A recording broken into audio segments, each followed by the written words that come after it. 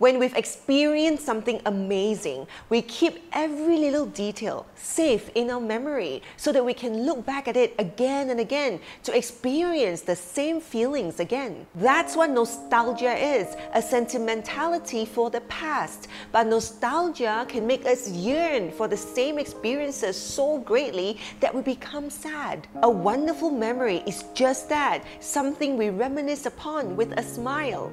But nostalgia encourages us to relive the past again and again in our heads, so much so that they become a benchmark of sorts for our current and present experiences.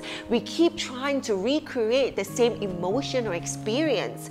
In the end, we feel so sad that it becomes negative nostalgia. And here's the thing, the present can never measure up to a memory that we have cultivated and honed so carefully over the years, so much so that it looks and feels better than what it actually was. Nostalgia is where we've immortalized something that has happened and made it perfect. But the truth is that it is only a poor recreation of what was. Memory is not experience. Nostalgia is not experience. Only the present can be experienced. A photo of something is not the thing itself. Every single moment we're being reborn, because every moment the past is dying. Every single moment is a new moment, a new us. Instead of reminiscing the past, we have the opportunity to create anything we want in the present. This is how we do not let our memories hold us hostage from being truly present.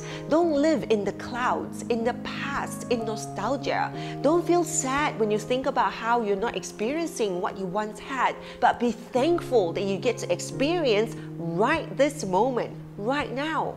Live in the present and be happy always.